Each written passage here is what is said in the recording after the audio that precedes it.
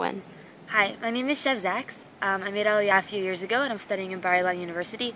This year I'm a Madricha for the one-year Israelxp program.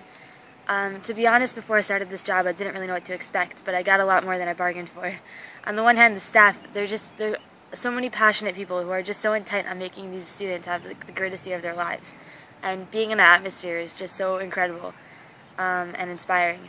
And on the other hand, there's the students, and you know, we all go through challenges and hard times and struggles in our lives, but when you're 18 and you come to Israel to find yourself, it's like the most intense year, and you're asking questions like, who am I, and who am I going to be, and what do I want to do? And being able to be a part of those conversations and those discussions is really just so inspiring to me, and I just feel so grateful that I get the opportunity to be a part of this.